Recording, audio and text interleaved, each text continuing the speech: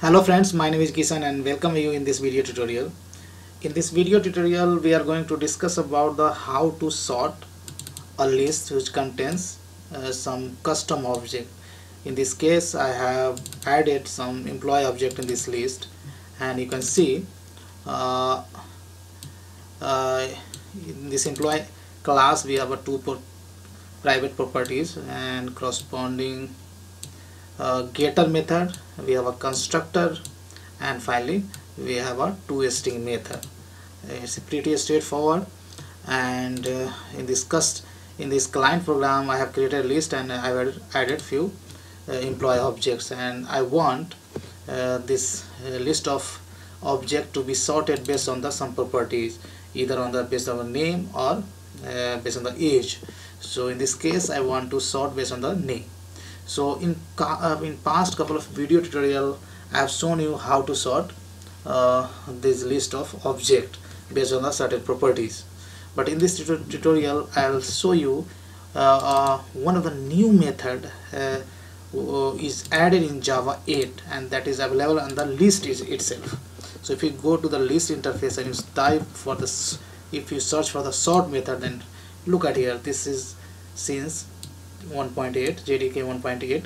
so this is newly method added in Java 8. So now if you have a list of object, then you don't need to use even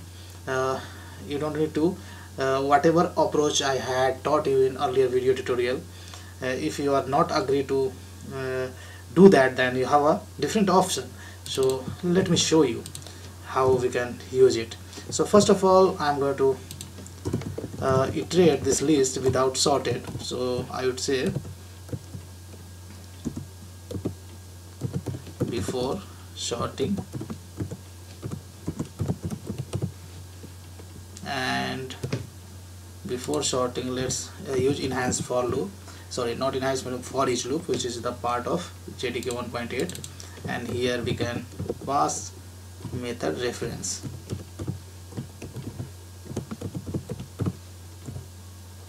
So this will print you the list in the order in which we have added, right? But I want the list to be sorted based on the name. Now as I shown you, list is already method is called sort, so you don't need to create a separate class and that class has to implement comparator, and you will have to override compare method over there, and we have a utility class like collections is a sort method. There you will have to pass this array list, and you need to pass the sorter class object, right? So you don't need to write that directly. You can write a lambda expression. So you can say sort method accepts a comparator, and comparator is a functional interface which is having only one method is called compare. So this behavior you can define as a lambda expression. So here I'm going to define lambda expression for compare method, right?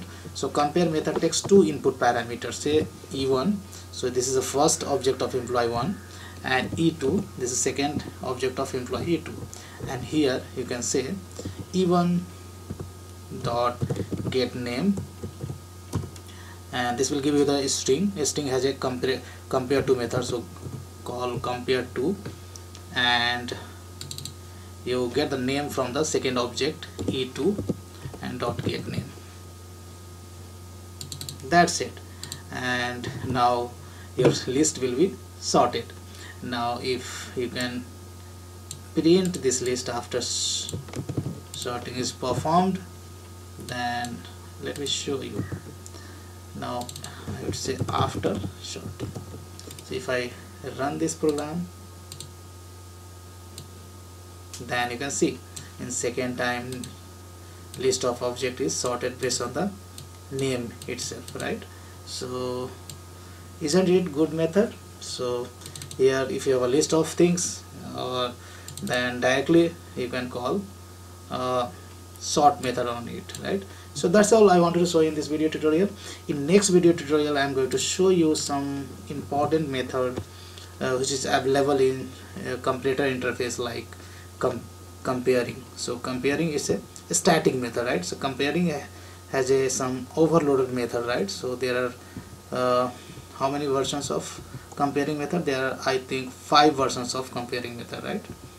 So we'll see how we can make use of these methods in next video series of tutorial. So thanks for watching this video, and this code I am going to upload on the GitHub location I will specify in the video description itself.